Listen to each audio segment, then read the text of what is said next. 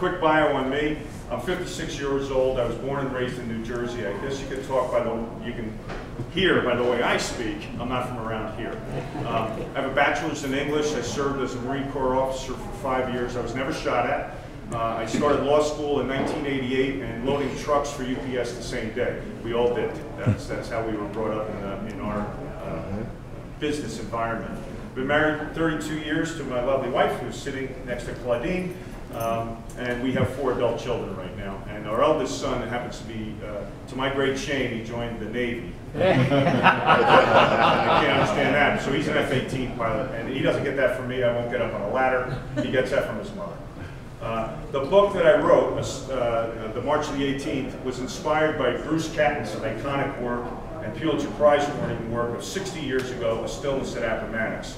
Now he devotes only 3 pages in this work of his, which really is the book to read for narrative nonfiction on the Civil War.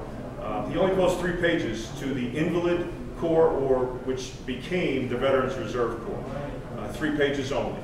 I took those 3 pages, tracked the movements of the actual 18th from its inception in Washington, D.C., moving by boat down the Potomac, and culminating in a 2-day, 25-mile force march where they averaged 1 mile an hour. These are people with amputations and other debilitating injuries where they otherwise could not serve in a frontline capacity.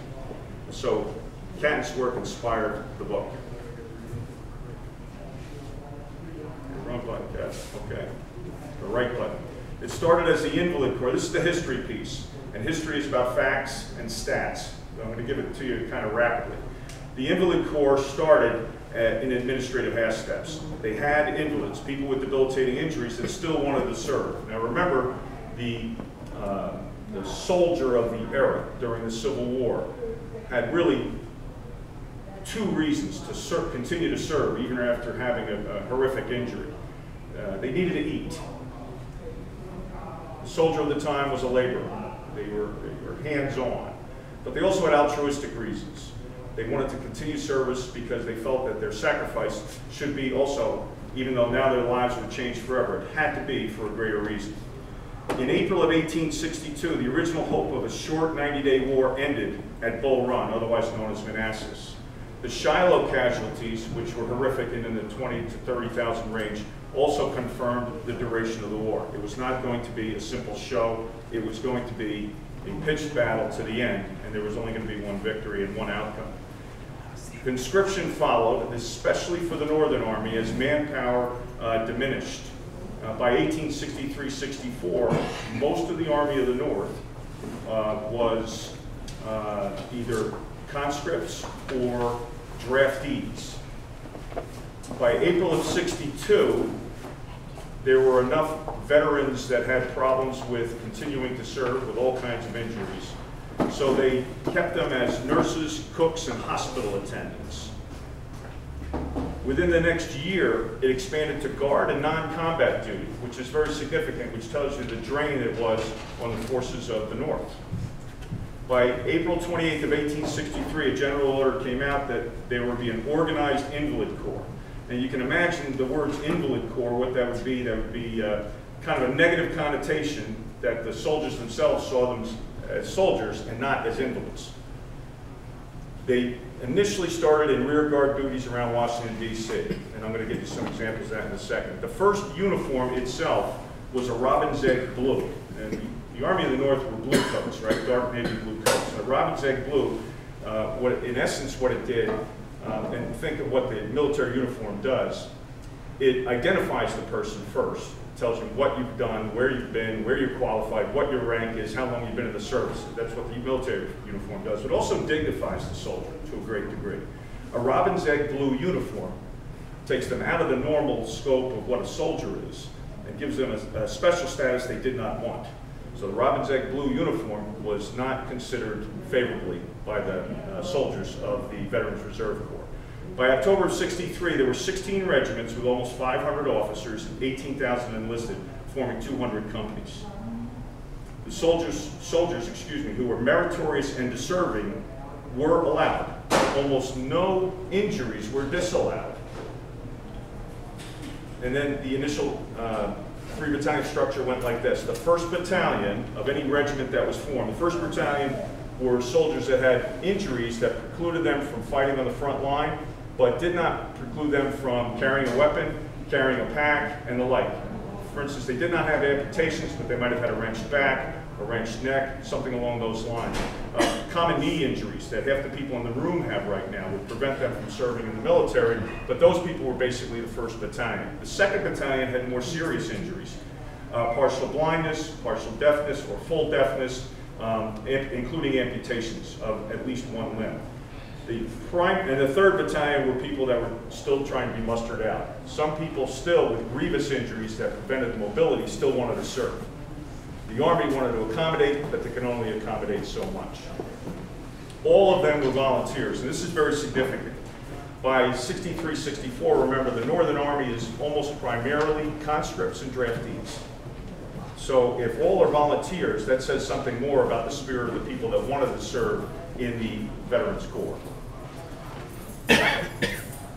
By 1864, it changed its names to the Veterans Reserve Corps. They didn't want to be called invalids. They also ditched that Robin's Egg blue uniform and they went back to the blue coats, just like everyone else.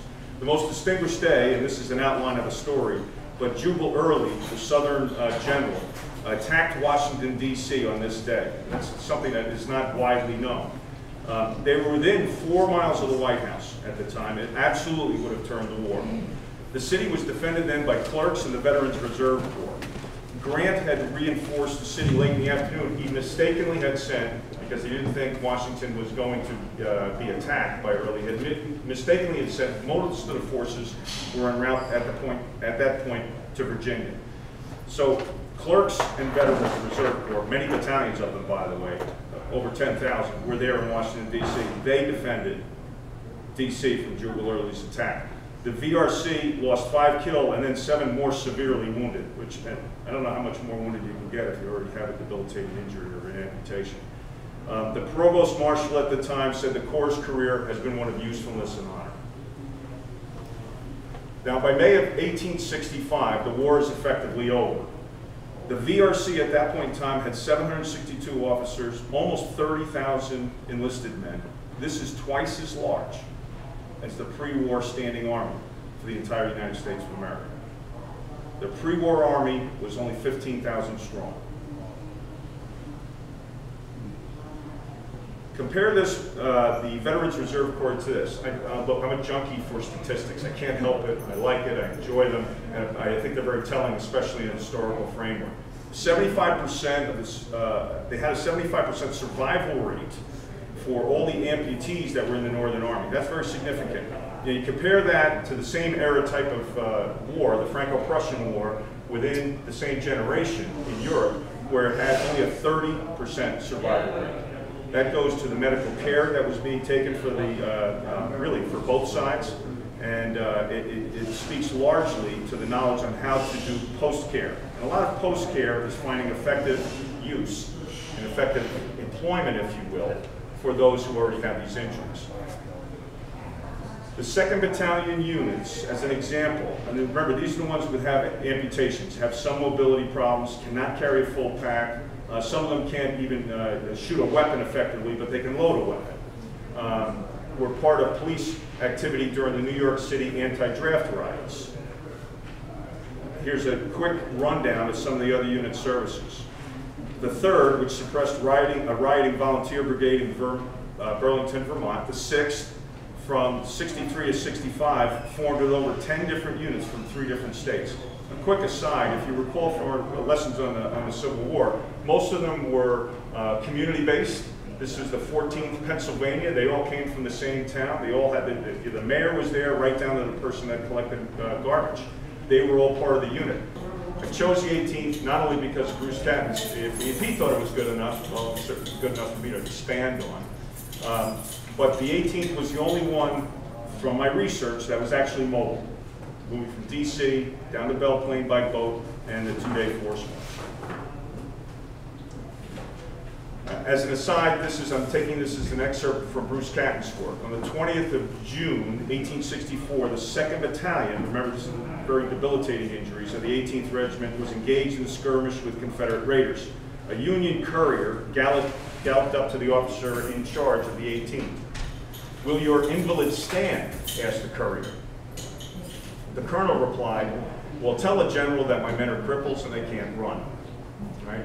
This is the sum total of what was mentioned in Catton's work, aside from its movement, and nothing else. I thought this was a story that should be told, and in order to flesh it out, I created some characters and a plot line, and that's the book that I have here today. Now, just to give you a little bit of flavor of it, this is Company I of the 9th Veterans Reserve Corps. Recall this is the band, one of the two bands in Washington, D.C. at the time. If you look in the middle of the center of the photo, you see a statue. That's George Washington. This is Washington Circle in D.C. That statue at that point is only 2 years old. All right, so if you've ever been to D.C., love D.C. If you've been there, you can see that statue there. You understand that this photograph is taken when that's only 2 years old. And that's VRC, the 9th. This is just a picture I collected of an average Veterans Reserve Corps soldier who joined it in '64. He actually deserted in '65.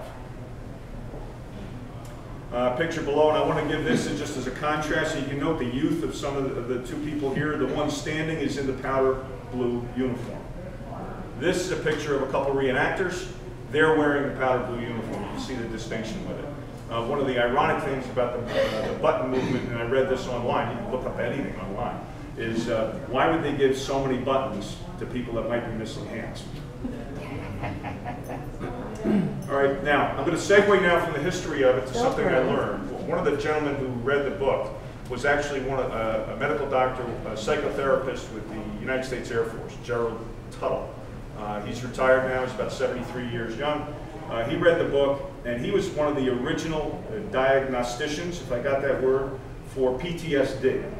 He diagnosed it in the 1970s as being a debilitating illness, not something that was shell shock or cowardice or any of those other things. And that PTSD applies, it's not just a military thing, it's not a violent thing. It's a mental condition that needs work, it needs help, it needs therapy. So I've spent many hours with Dr. Tuttle. He's a wonderful man. He loved my book, by the way, if I can use that as a left-handed self-serving comment. And he's a wonderful guy. And he talks, in his discussions, because he's had separate discussions, we've married some of our presentation. So I'm taking some of his now, with his permission.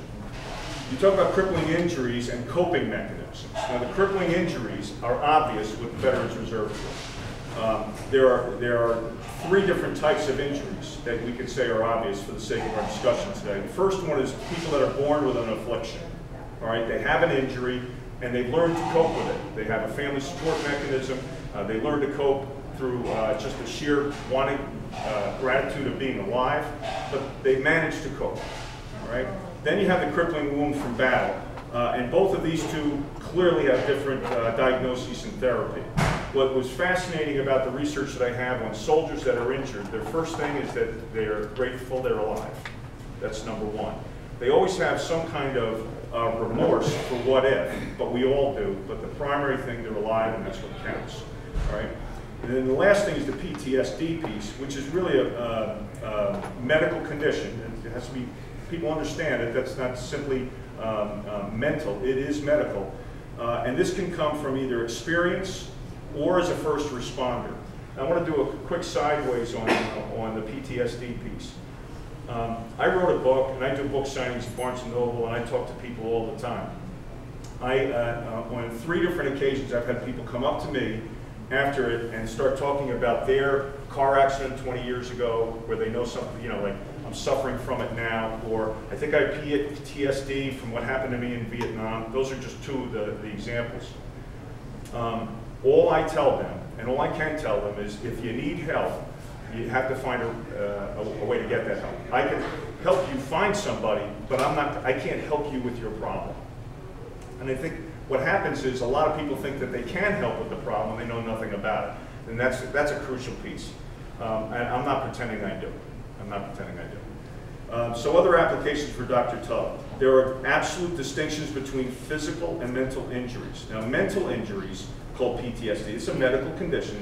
It's not limited to the military. It's anybody that's had a shocking event in their life that they haven't been able to cope with. They haven't been able to compartmentalize. normal reactions to overwhelming trauma, which is what that is, whether it's witnessed or experienced. And these reactions are unpredictable and largely uncontrollable. The chief difference between people who develop PTSD and people who don't, either witnessed or experienced the exact same thing, is how they actually cope with the trauma itself. Now, and that coping mechanism can be exercised, that coping mechanism can be challenged and uplifted and made correct, all right? They have to manage, master, and minimize the stress. That's up to the individual, and that's done through standard therapy procedures. I wrote down a 12-sentence outline for the story that I had in my head in a dream, and it took me about 13 months, and I finished the book. When I finished the book, I went to one of those vanities publishing places called Zulon. It's the oldest Christian publisher in the world for these type of things. And we put the book together. It's a beautiful cover. It's a 12-point font, so you don't need a telescope to read it. It's got the whole thing. It's great. I'm a little biased towards that, of course, as you can probably imagine. The cool thing about the book was I liked it so much, and my wife liked it so much. She's my chief editor and critic. And Maureen said to me, she goes, you know, Kevin, it's your book, but it's really their story. And she's right. And with that kind of clarity, I said, well, we're going to give half of it away, and that's what we've been doing. I'm very proud of the fact that since the beginning of this year, I've written checks for over $1,500 to 5 different agencies. I'm going to give you a brief synopsis of that. Now, why do I call them worthy charities? And this is my opinion. I'm not speaking for anybody but myself. More statistics. There are over 41,000, 41, that's 41 comma 3 zeros, veteran 501c3 charities in the United States today. How do you pick one? There's a huge percentage of them that are mismanaged, a huge percentage of them that want to do great things, but are not doing client services with the vast amount of the money. I'm going to give you an example, and not to be disparaging, but it's public statistic. The Wounded Warrior Projects, we've seen a commercial on television, right? It's a good organization, they're trying to take care of people. Only 55% of that money goes to clients and client services. 45% of it goes to making those commercials, goes to hiring professional people that know how to do those kind of things, that organize huge endowments. And their endowment is in the $25 million range. That's how much money they have to deal with. Okay? So you need professionals that are compensated fairly to do that. Now, if they're all veterans, I'm all for it. I don't think they are.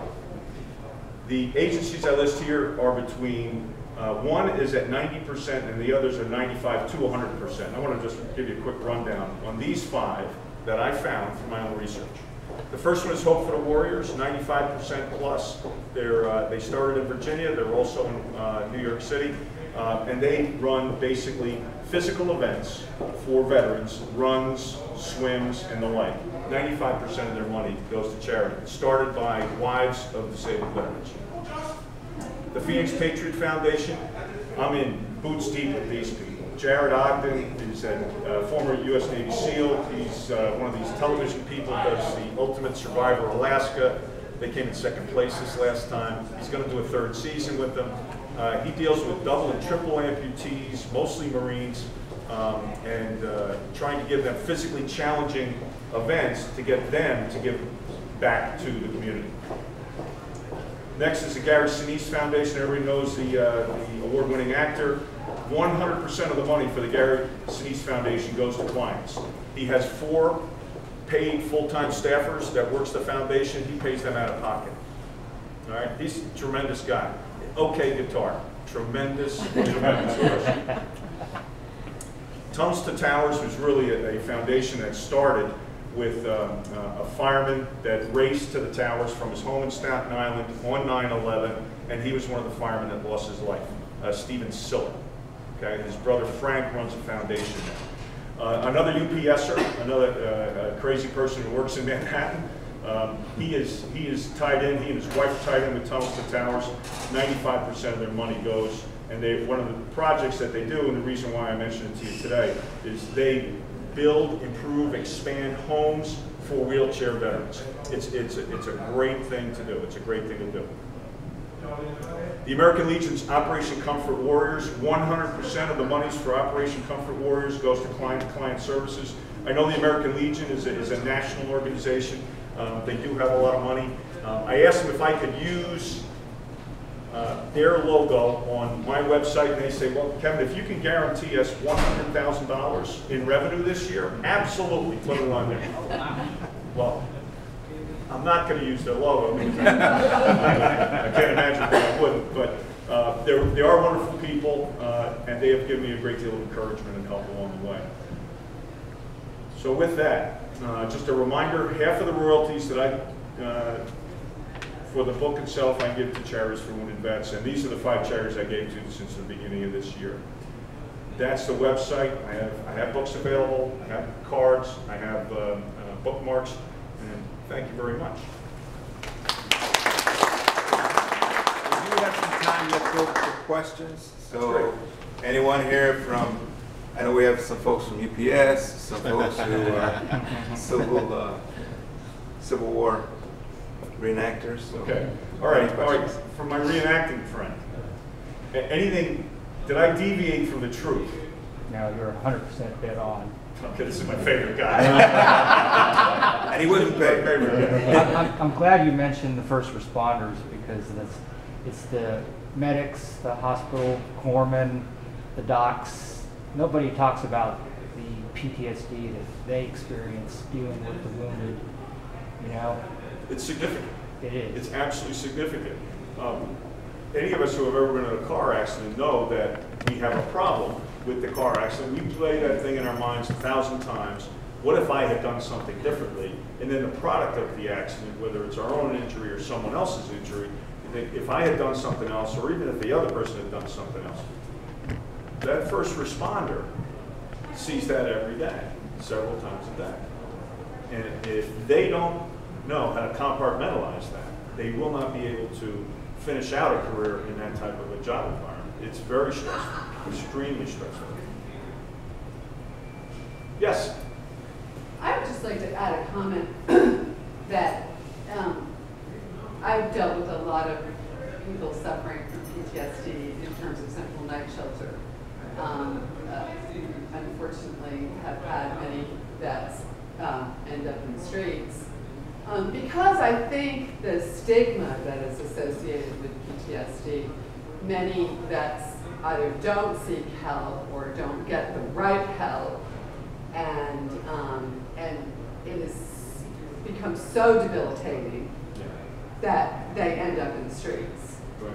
So, and I think the VA is trying to address that, and we actually, Central Night Shelter works with the VA. They're one of our referring agencies, because I think Kevin and you would agree, and anybody else who comes from a military background, that for people to serve their country and then end up in the streets of the United States is unacceptable. So it's borderline criminal. I absolutely agree. I absolutely agree. If not for the generosity of your organizations, it would be a conflagration. I cannot tell you what it does to me to see someone in their uniform sleeping on the floor of our shelter. I mean, there's something wrong with that. Yeah. But I do think the VA is working hard to address these issues.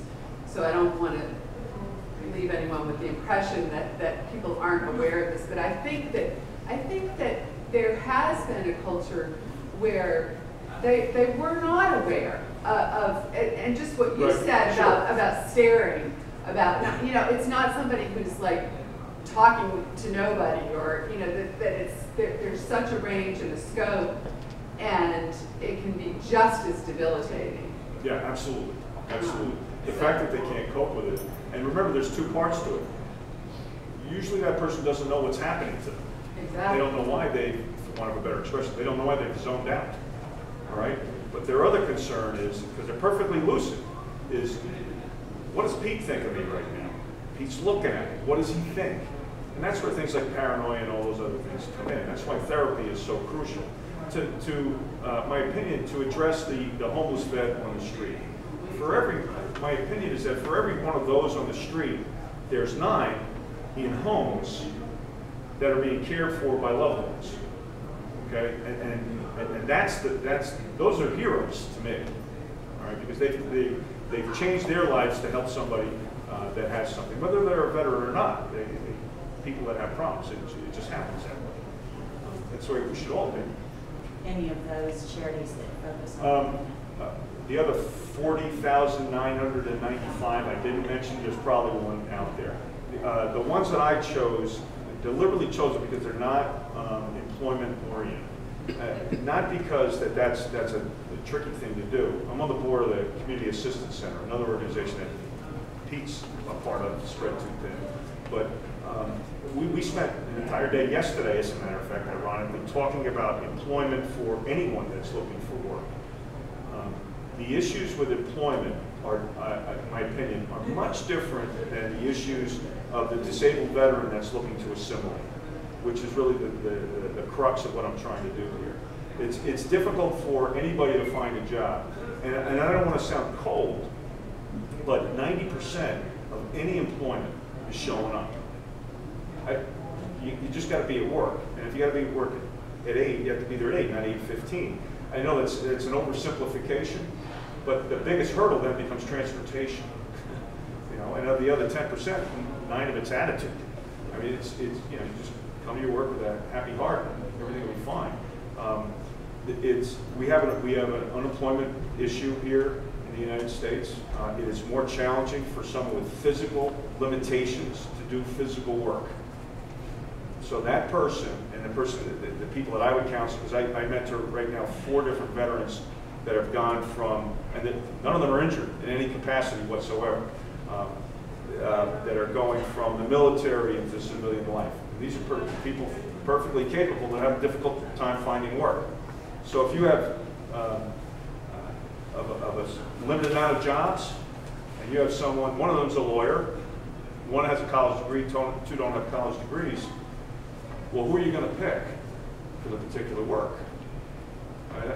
So the skill sets have to be improved. The president said there are no shovel-ready jobs. It just doesn't work like that. There's no turnkey to this. And a lot of it is, and I'm going to stop talking on this subject, but a lot of it is knowing people. It's networking. All right. So if that person has niche skills, he's got to seek out people that know people with those kind of requirements and needs. Yes, another Irish girl. From a historical perspective, how did, and you might not know this, but how did the World War II veterans cope with their PSTD that was undiagnosed, that was unrecognized? That was a whole lot of men who came back, and women. Who didn't volunteer. Right. I mean, that's a crucial piece. Remember, those who volunteer already have their own coping mechanism because they went in with some kind of expectation. A direct answer to your question is I don't know. I think we look at those. World War II right now, the average World War II soldier is 90. Okay, so in perspective, that's their coping is coming on. I think. Right. I also believe that we don't look at enough of the people that served as draftees in World War II that built the nation that we have today. Right? There's only a very small percentage of people actually suffer from something. Okay, we need to find them help so they can develop their coping mechanisms.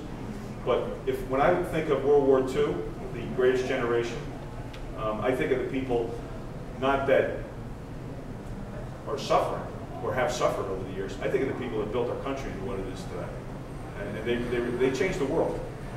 Yeah, so but they obviously did experience the horrors of war. Absolutely. So what was different about that generation? Oh, I don't know. Than our generation. I don't know. I mean, it's an interesting question. It is. They were all children of the Depression.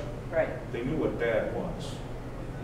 There was real evil in Europe and in the Far East during those years, and so there was a real fight to destroy evil.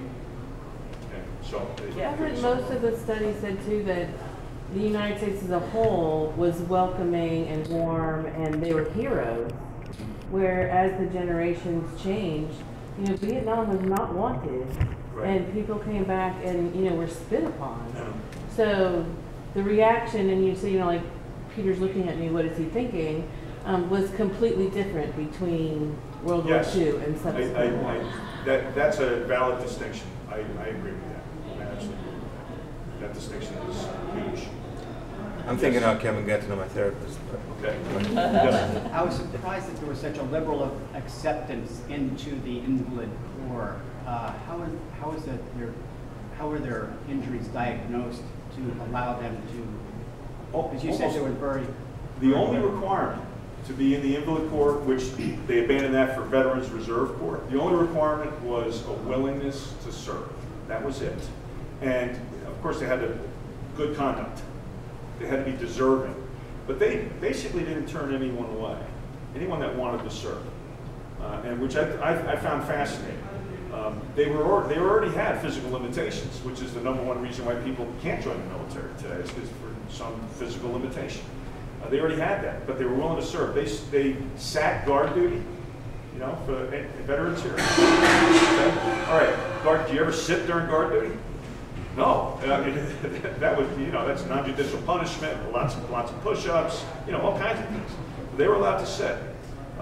They paired them up. Those who with one arm was with somebody with two arms, in order that they could work as a team to work a rifle. These people couldn't carry more than 5 mini balls at a time. That was the basic round that they used during the Civil War. Remember, post-Civil War is when the machine gun came online. So this was still, a lot was still breech loaded, front barrel, muzzle loaded. They didn't really have more than 1 or 2 rounds that they could actually put in the weapon at a time. It was very physical work, very hard physical work. Yes. You want me to ask a question now? Yeah, I had one earlier. No, in regards to, you made a comment in regards to the health care of the vets. Yeah. But sometimes we hear these horror stories regarding negligence of healthcare, because to me, mental health is a part of healthcare. Yes. And you have a lot of veterans on the street in need of mental health care who are not getting it. But then there are those veterans who are exceptionally and getting great health care.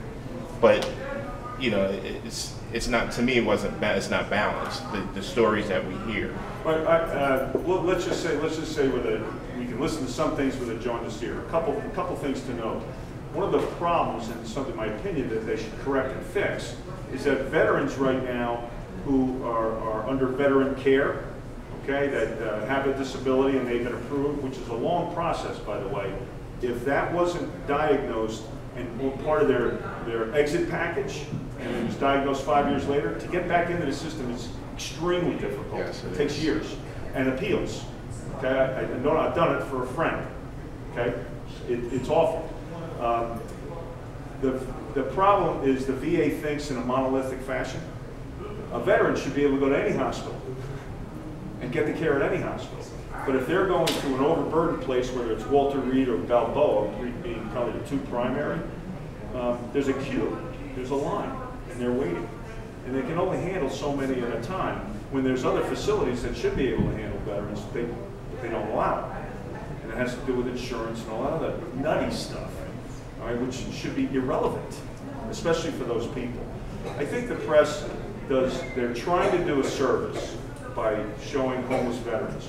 But the reason I gave a statistic for 1 in 10 adults are veterans, I don't think you're going to find that 1 in 10 homeless people are veterans. I don't think that's the case. I think it's an even mix, and it's different. Some people, and I heard a homeless veteran told me, he goes, well, I'd rather not be homeless, but I'm tough enough, I can be homeless forever. You know, there's a certain mental toughness that comes with that too. Right, and my comment wasn't really for even though it included the homeless, but it was more so the veterans that may be with a family member, but has a mental health diagnosis, if you will. Right. Yeah, and I don't know. I still think that if the veteran can go to any hospital and it'd be paid for by the government as, Right, you know, that's absolutely. part of the bargain, Absolutely. okay, then they'd be better served instead of just having to get pigeonholed to VA facility. Now, a child of this generation, and I don't go to libraries anymore, if it isn't online, it doesn't exist as far as I'm concerned. I did not find anything specific to the Confederacy with having to do with VRC type units. Didn't find anything to that. The Civil War is so heavily documented, okay? It is so heavily written about. It is such a pivotal point in our nation's history that the fact that it's first, no one knows about anything about the Veterans Reserve Corps. I'm sure all of us had no idea there were 30,000 seriously injured veterans serving. That the fact that there is very little information regarding the South respective to this subject tells me that they didn't want to record it for whatever reason. For whatever reason. Remember, a lot of the history of the Civil War is written through letters, through correspondence. So it's actually 150 years removed. I know it's horrific. It is a wonderment to read these things. It's really amazing. It could have been written by one of our children. And the language in those letters is it's beautiful. Yeah, it's almost poetic. Yeah. It's almost poetic. So, well, thank you very much for your time and attention. I really appreciate it.